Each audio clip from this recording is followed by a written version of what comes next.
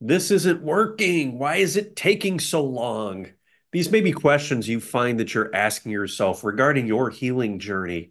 So often I come across people, amazing, well-intended souls who have tried many different things and are kind of like bouncing around like a pinball in a pinball machine, trying to find that one thing that works.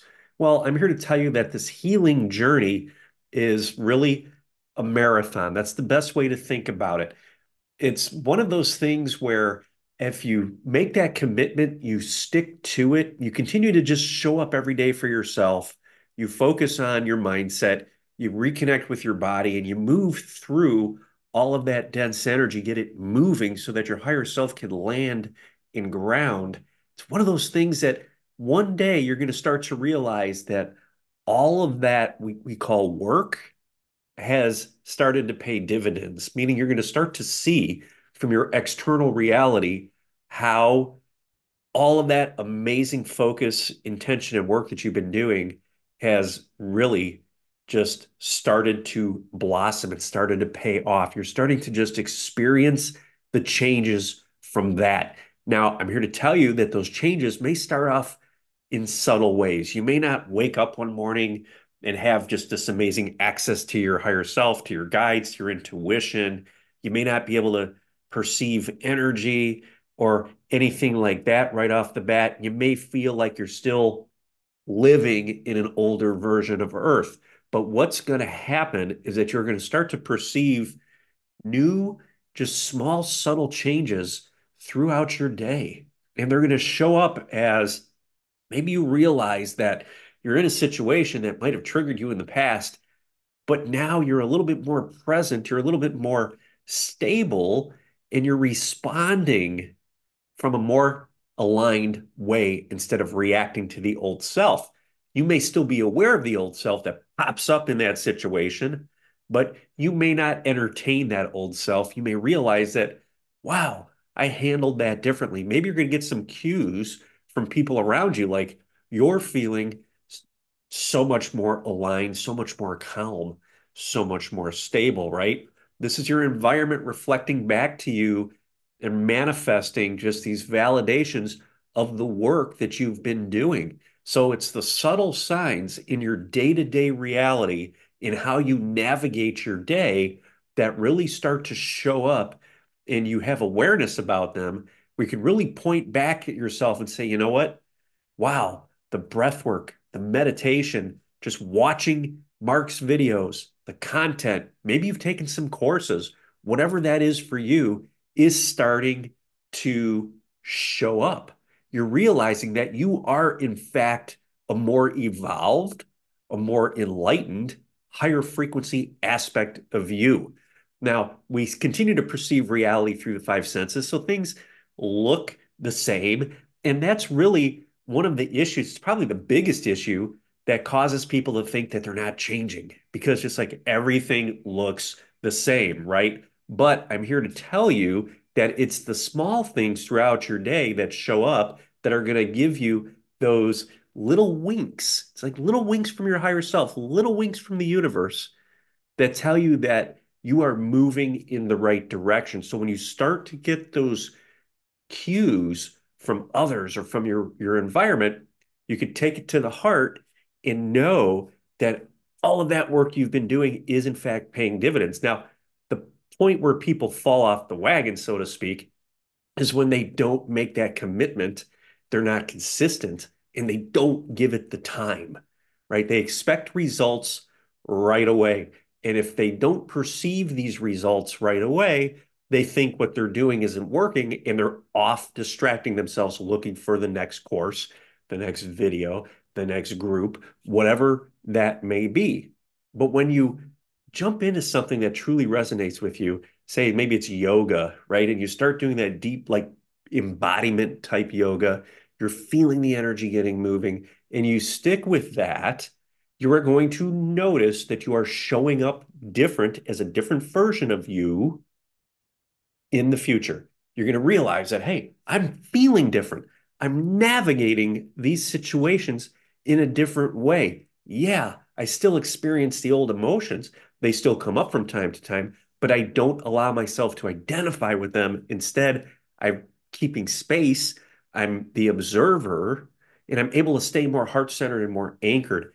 And as a result, reality is changing around me. Everything is feeling lighter. I'm finding that I'm more available to perceive opportunities. I'm less weighed down and held back by the old paradigms, by the old ideas, by the old aspects of me that were anchoring me to a lower frequency reality. I've created that space. I've allowed myself to rise. And now my reality is becoming a reflection of my new higher frequency. This takes time. This takes commitment. You dive into something that resonates and you stick with it despite the lack of apparent evidence that you're not seeing through your five senses. You're not seeing the changes right away, right? That can cause you to distract yourself and go off and look for the next best thing. It's like the shiny new coin. Okay. But when you're in something, you're doing that deep work. And really, that starts with making a commitment to face all the parts of you that you've been repressing or avoiding for years. Parts that don't feel good, all of those parts that come up when you're triggered, all the dense emotional states, that stuff that you haven't wanted to feel that has been causing you to distract yourself. You have to just make a commitment to yourself, a loving commitment to be able to experience those aspects as they rise up. That really is the key. We don't want to run from this. You want to face this. You don't have to become it, but you want to allow these aspects to be seen. And you continue to do the work, the deep healing, the cleansing, the purging, the inner work, regardless of what your reality is reflecting to you in the moment. You continue to do the work, you continue to get aligned, and you trust that you are on the path. It's like stepping into the dark forest. Instinctually, your ego is going to want you to turn around and get out. So when we try something new that maybe brings up things that don't feel so good, that a lot of times this deep healing work will do, it will free up dense and stuck energy, and that doesn't feel good. Your ego is going to say, let's turn around, let's step back out of the forest. I don't want to go into that darkness. But the path, the future, the new earth, the manifested new version of you that you are seeking is through the forest. And it can get dark. That's the whole point. Everything in that forest represents aspects of you, shadows that you have been running from your entire life. You ask yourself, why hasn't my life changed?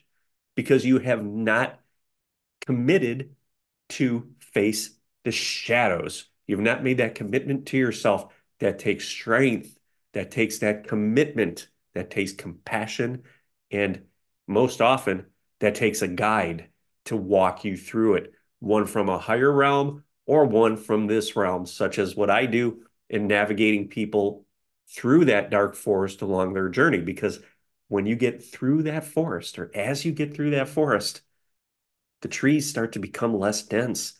Light starts to penetrate through, and a new reality starts to become known. Those are those validations I've been talking about earlier in this video. When you've been doing this work for some time and you start to see evidence of that in your reality, based on how you're responding and based on how other people are showing up for you and noticing the changes that you've made. It's a lot easier for other people to point that out to us sometimes than it is for us to realize it ourselves. Because from our mind's perspective, today seems a lot like yesterday, right? But sure enough, I promise you, if you make that commitment to your healing journey, to this ascension path, you're committed to unlocking all of those gifts that you have frozen within you.